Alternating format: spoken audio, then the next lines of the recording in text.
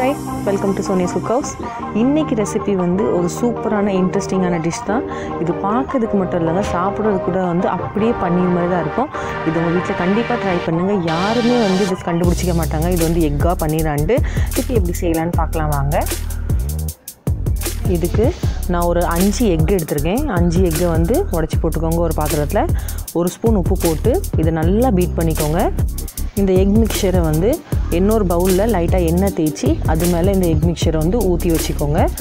இதுக்கு நான் வந்து ஸ்டீம் பண்ண போகிறேன். நான் வந்து ஒரு இட்லி சட்டியில் வந்து ஸ்டீமர் பிளேட் போட்டு அது மேலே வந்து ஒரு 10 நிமிஷத்துக்கு ஸ்டீம் பண்ண போகிறேன். நீங்கள் குக்கர் கூட யூஸ் பண்ணிக்கலாம், இல்லை ஸ்டீமர் கூட வச்சுக்கலாம், ஒன்றும் ப்ராப்ளம் இல்லை.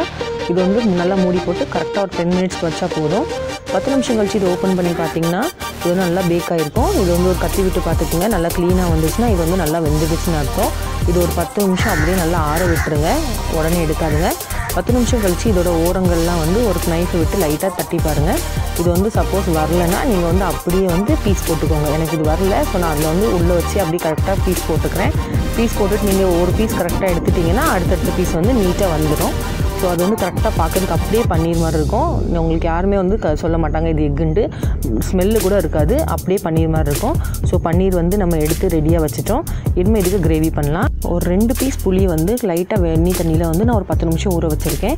அப்புறம் பிளெண்டரில் வந்து 1 கப் வந்து தேங்காய் பீஸஸும் ஒரு 2 வரமிளகாய் வந்து அரைச்சி வச்சுருக்கேன். ஃபைனாக நல்லா பேஸ்ட்டாக அரைச்சி வச்சுருங்க. அதுக்கப்புறம் ஒரு கடாய் வச்சுக்கோங்க. இதில் ஒரு 3 டீஸ்பூன் எண்ணெய் விட்டுக்கோங்க. எண்ணெய் வந்து நல்லா சூடாகட்டும். நான் வந்து கடாயை வந்து மீடியம் ஃப்ளேம் வச்சுருக்கேன். எண்ணெய் சூடானதுக்கப்புறம் ஒரு 3 ஏலக்காய், ஒரு 4 கிராம்பு, ஒரு 2 பட்டை, அப்புறம் ஒரு அன்னாச்சி மொக்கு, இதை ஸ்டாரனிஸ் சொல்லுவாங்க இங்கிலீஷில். அப்புறம் ஒரு வந்து பிரிஞ்சி இலை, பே லீஃப், இதை போட்டு நல்லா வறுத்துக்கோங்க. இது லைட்டாக வறுபட்டதுக்கப்புறம் 1 டீஸ்பூன் இஞ்சி பேஸ்ட் போட்டுக்கோங்க. நான் இஞ்சியும் பூண்டு தனித்தனியாக அரைச்சி வச்சுருக்கேன். 1 டீஸ்பூன் இஞ்சி போட்டதுக்கப்புறம் ஒரு 2 டீஸ்பூன் வந்து பூண்டு பேஸ்ட் போட்டுக்கோங்க. பூண்டு தான் அதிகமாக இருக்கணும், இஞ்சி வந்து கம்மியாக தான் இருக்கணும். ஏன்னா வந்து இஞ்சியோட ஸ்மெல் அதிகமாகிடும். அதனால் 2 டீஸ்பூன் பூண்டுனா 1 டீஸ்பூன் இஞ்சி கரெக்டாக இருக்கும்.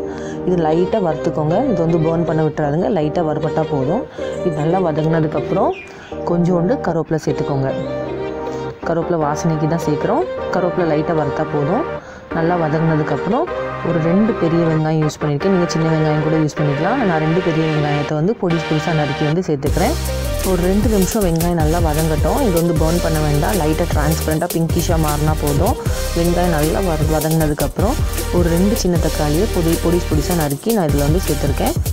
தக்காளி சேர்த்ததுக்கப்புறம் லைட்டாக உப்பு சேர்த்துக்கோங்க. அப்போ தான் வந்து தக்காளியில் இருக்க ஜூஸு, வெங்காயத்தில் இருக்க ஜூஸ் எல்லாம் வெளியே வரும். தக்காளி சீக்கிரமாக வெந்துடும். லைட்டாக உப்பு சேருங்க, ரொம்ப சேர்க்காதுங்க. இது நல்லா மிக்ஸ் பண்ணி விட்டுக்கோங்க.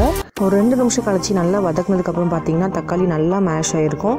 நீங்கள் வந்து தக்காளி அரைச்சி கூட சேர்த்துக்கலாம், அது இன்னும் நல்லா கிரேவி கொடுக்கும். நான் அப்படியே சேர்த்துருக்கேன், ஒன்றும் ப்ராப்ளம் இல்லை. இது நல்லா வதங்கினதுக்கப்புறம் ஒரு 1/2 டீஸ்பூன் வந்து மஞ்சள் தூள் சேர்த்துக்கோங்க.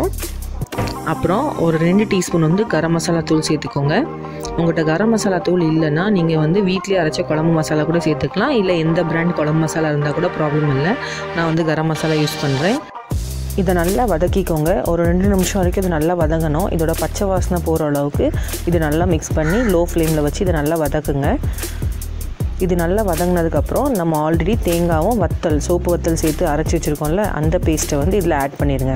நம்ம காரத்துக்கு இதில் சோப்பு வத்தலை தவிர வேறு எதுவுமே சேர்க்கலை. உங்களுக்கு காரம் பத்தலைன்னா சிவப்பு வத்தலோட குவான்டிட்டி வந்து அதிகமாக்கிக்கோங்க, இல்லைனா சில்லி பவுடர் கூட போட்டுக்கோங்க, இல்லை பெப்பர் பவுடர் கூட போட்டுக்கோங்க, ஒன்றும் ப்ராப்ளம் இல்லை.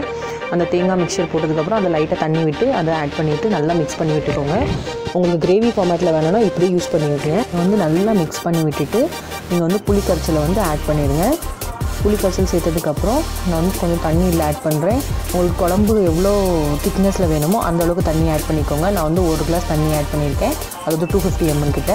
இதை நல்லா மூடி போட்டு கொதிக்க விடுங்க ஒரு 10 நிமிஷம். 10 நிமிஷம் கழிச்சு இதை நீங்கள் ஓப்பன் பண்ணி பார்த்தீங்கன்னா குழம்பு நல்லா கொதிச்சிருக்கும், அதோட பச்சை வாசனைலாம் போயிருக்கும். இப்போ வந்து நீங்கள் சால்ட் சேர்த்துக்கோங்க. உங்களுக்கு சால்ட் கம்மியாக இருந்தால் சால்ட் ஆட் பண்ணிக்கோங்க. சால்ட் ஆட் பண்ணிவிட்டு நம்ம ஆல்ரெடி எக் பன்னீர் ரெடி பண்ணி வச்சுருக்கோம்ல, அந்த எக் பன்னீரை வந்து இதில் ஆட் பண்ணிடுங்க. இந்த எக் பன்னீர் ஆட் பண்ணும்போது நீங்கள் அடுப்பு வந்து நல்லா ஸ்லிம்மில் வச்சுட்டு இந்த எக் பன்னீரை ஆட் பண்ணுங்கள்.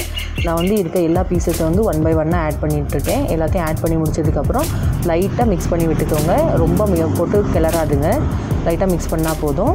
இது வந்து கொதிக்கவும் விட வேண்டாம், ரொம்ப 5 நிமிஷத்துக்கு மேலே வைக்காதீங்க. 5 நிமிஷத்துக்கு மேலே வச்சிங்கன்னா அது வந்து ரொம்ப உப்பிடும். இதை நல்லா மிக்ஸ் பண்ணி விட்டுக்கோங்க. எக் கறி ரெடி ஆகிடுச்சு. இதுக்கு வந்து கார்னிஷ்க்கு வந்து நான் வந்து கொஞ்சோண்டு கொத்தமல்லி இலையை வந்து வெட்டி வச்சுருக்கேன். அதை போட்டு கார்னிஷ் பண்ணிடுறேன். உங்களுக்கு வேணால் சேர்த்துக்கோங்க, இல்லை இது ஆப்ஷனல் தான். எக் கறி வந்து ரெடி ஆகிடுச்சு. இது பார்க்கறதுக்கு மட்டும் இல்லை, சாப்பிட்றது கூட யாருமே கண்டுபிடிக்கவே முடியாது இது எக் கறின்ட்டு. அவ்வளோ டேஸ்ட்டாக இருக்கும், அவ்வளோ சூப்பராக இருக்கும். இது வந்து கண்டிப்பாக சப்பாத்தி, இட்லி எல்லாத்துக்குமே வந்து சைட் டிஷ்ஷாகவும் சூப்பராக போகும். ரைஸ்க்குமே பர்ஃபெக்டான காம்பினேஷன் தான். இந்த வீடியோ உங்களுக்கு எல்லாருக்கும் கண்டிப்பாக பிடிச்சிருக்கும்னு நினைக்கிறேன். இந்த வீடியோ கண்டிப்பாக உங்கள் வீட்டில் எல்லோரும் ட்ரை பண்ணுங்கள். ட்ரை பண்ணிட்டு எனக்கு ஃபீட்பேக் சொல்லுங்கள். இந்த வீடியோ உங்களுக்கு பிடிச்சிருந்துச்சுன்னா லைக் பண்ணுங்கள், ஷேர் பண்ணுங்கள், என் சேனலுக்கு சப்ஸ்கிரைப் பண்ணுங்கள். தேங்க்யூ.